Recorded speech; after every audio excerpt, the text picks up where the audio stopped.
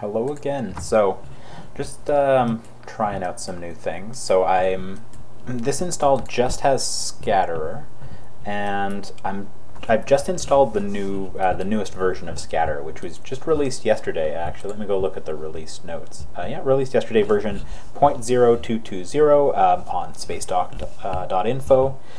So I just wanted to take a look at it to see, what it fixed, what it didn't. I'm currently running with, let me just confirm, OpenGL force pop-up window with full screen disabled. So kind of my standard setup, but just worth confirming that. So let's see. So it's just a fresh install. I haven't applied any of my own customizations, but I just want a record of what it looks like with nothing customized. So I love to do my launches right near sunset or sunrise because you get the most out of Scatterer from the ground.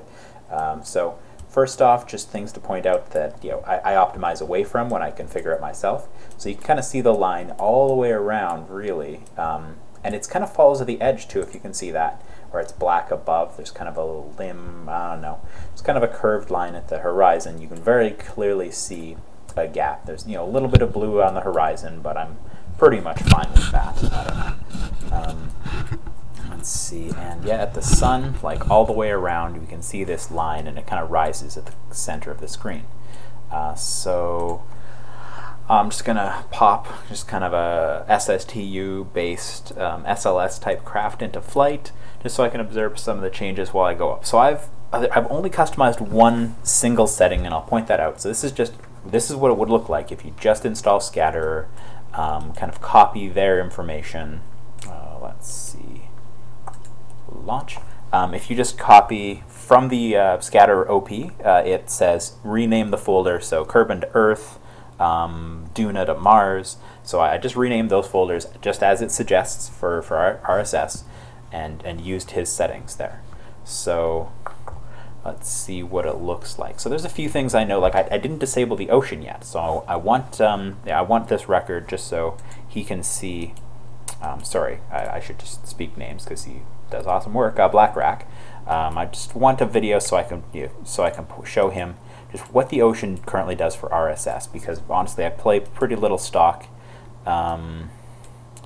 so I don't know what his ocean does in stock. So, but it does super crazy things, and it does it around altitudes. Anyway, I just don't want to get ahead of myself here. So let's see, from map mode. So the one thing I customized was, again, Alt F11. I set this map view scale. I'm going to see if there's a way to save it into files so we can include it in RVE configs, so you don't have to go in here every time you set up a new install. I like to usually reduce this, but whatever. I'll just leave it as it was by default. See if that's nice. So go back here. Actually, I'm curious if I can see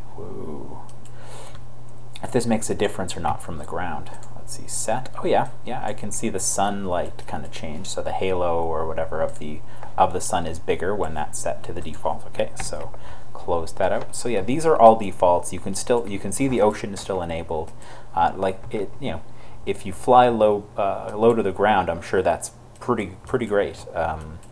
If you fly airplanes, the ocean effects, but it's because I'm always just launching a rocket. It goes from this look, which is just a little weird, to even crazier appearances. So you can see the kind of edge effect is still there. So in my custom Scatterer folder, which I still need to post up somewhere, I adjusted the Scatterer settings. Oh, another thing you can see. So see the sun is kind of getting blocked by that edge even. It's really weird. And you can see the sun on the water starting to get crazier and crazier. I can kind of see the math there. It's kind of similar to what you'd want it to do. You just don't want it to get this static noise appearance. Oh, and one thing I customized, I'll just quickly show off. I want to poke Nathan Kell about it because we've done things with RSS to deal with this. But so aerodynamics FX quality, I lowered it to very low. You could adjust it, but I had it way up, and I know my frame rate was lower than I want it to be, and I know that's one of the things that has a substantial effect in RSS or RO.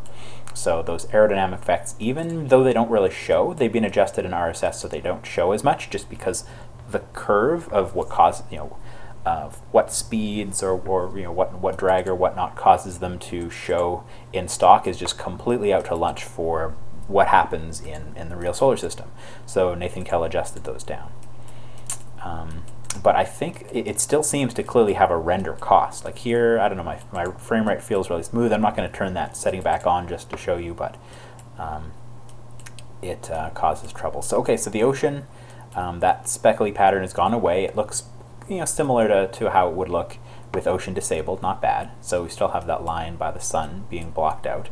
Now the water is starting to do jittery, crazy things. I believe that does relate to scatterer, but I could be wrong. I'm just observing what I see. Because the ocean is currently being generated by something. The water, see, that color of the sun looks a bit weird from what it looks like with it disabled, and this crazy flashing is what I wanted to show, to point out. So even with ocean disabled, it looks like Scatterer still does some kind of crazy things to the ocean. Like, it makes me think of what RVE does with clouds if you don't raise the clouds up. And of course you can't just raise the ocean, so even with how Scatterer with oceans on, the way it switches over to ocean disabled above a certain altitude, still looks kind of crazy. Now we're approaching 70 kilometers of altitude, which is where I think things go crazy, and that number is kind of part of why I want to record it, because it starts to look crazy as you approach 70, because in stock I believe that's the edge of the atmosphere, so the numbers for how Scatterer deals with the ocean might be kind of customized for that. But in RSS, the number, it's the atmosphere ends around 130. Oh, and I should dump these. Does this still balance? I was just seeing some weird, Nathan Kell pointed out some weird liquid oxygen loss things I wanted to look at too, but too many things to do all at once. So throw the jettison the tower. Okay, so yeah, it's still kind of looking crazy. The edges you can see, so you can see the land underneath, like kind of the pattern underneath the ocean. So above 70 kilometers something, the ocean starts to look crazy weird, like to the point where it looks like it's transparent, or it's not even there, other than the fact that it's just jittering at the edges. So clearly weird things are going on. So I just wanted a quick record of what this looks like with the stock scatter settings. It's not terrible. Like, there's lots of great things about it.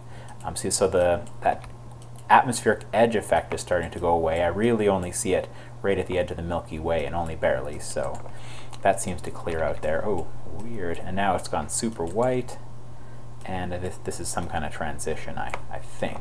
Maybe it'll change around 130 or 180 or something. But just everything kind of disappeared into the cloud.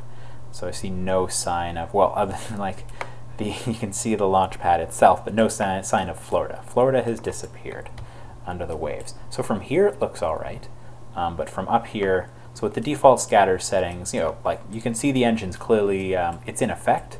A lot of good things that are going on with it, but it clearly needs some tweaking from these default settings to work well with the real solar system. So if you've seen something like what I have here, don't worry, nothing strange or special is happening in your install. So don't worry, you can definitely customize them. So now I'm starting to go up in altitude. I think either my eyes have gotten better or I've gotten up to enough of an altitude, but I start to see the fringes of Florida. So it looks like around 160 kilometers, something in these numbers changes to the point where you can actually see. So something with extinction was my guess, because extinction tint and extinction multiplier, those numbers seem to change a bit. All these numbers really change around that, but clearly the numbers are just crazy for what it looks like. Because when I turned off extinction, I could actually see through the clouds. So I'll do something similar with I'll tweak up my settings and post my custom settings at some point, so people can just copy over my file and hopefully get everything I have for Scatterer. So this is just an install with just Scatterer, not RVE, because I like to do individual tests. So get Scatterer working nice, and then maybe I'll do an update video on what's changed in RVE in the last week or two. Thanks for watching. Goodbye.